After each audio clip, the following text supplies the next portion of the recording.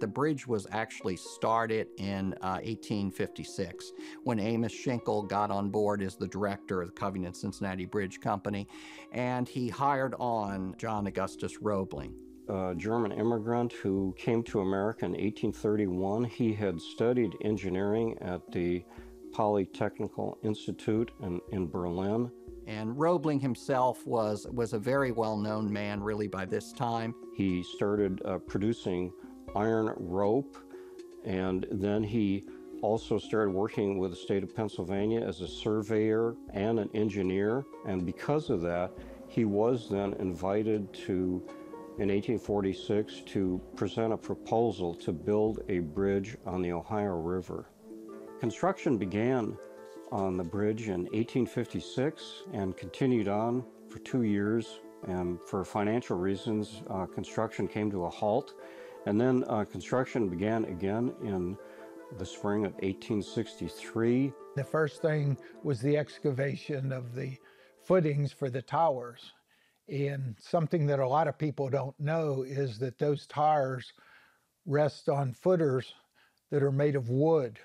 The two sandstone towers that stand 200 feet tall are actually built on timber grillages or timber foundations that are about 12 feet thick, 110 feet long, and about 80 feet wide. You'll read some places that they're oak, but if you read Roebling's report, he said he used whatever was available. But then the sandstone towers were constructed on top of that timber mat. A lot of folks have said, hey, wait, wouldn't timber rot? Wouldn't that deteriorate? Well, the interesting component of that is it's always submerged in water. So what happened is those timbers are now waterlogged, and without oxygen, they do not rot and they do not deteriorate. Then they started up with the stone towers, and the first 25 feet is faced with limestone because he thought that would give better resistance to the water. Above that, it's sandstone, except for some limestone that he used to sort of make distinctive bands across it at certain points.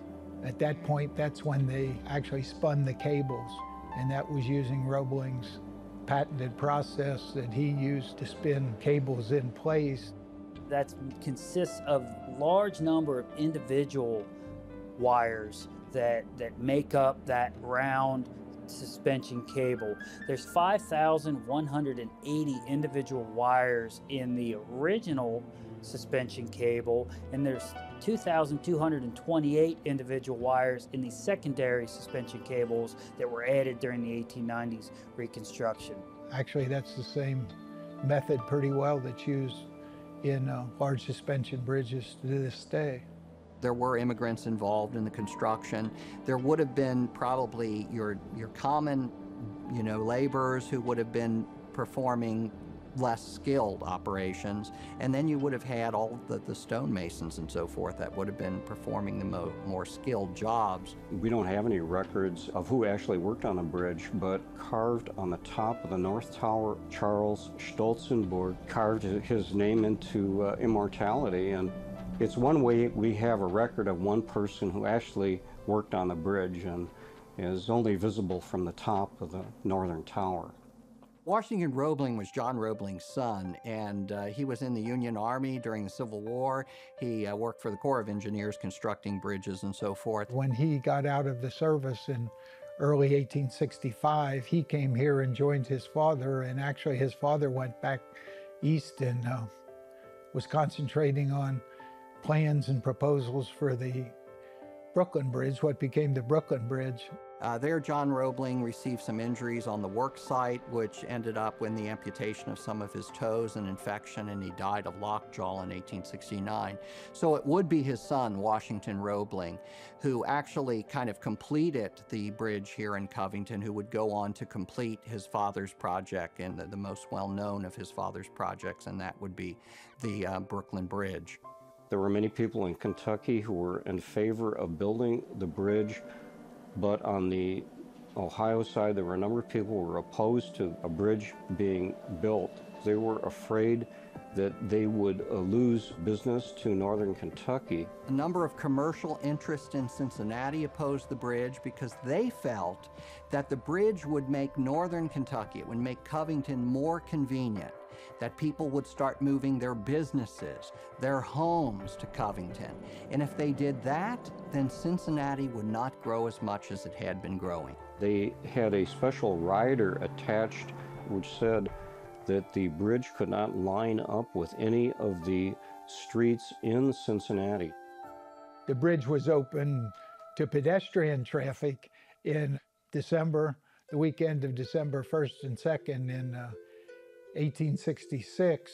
46,000 people crossed the bridge on Saturday and 120,000 on that Sunday. And they were paying to cross it. It was 3 cents a person for a ticket. And the bridge was then dedicated on New Year's Day in 1867.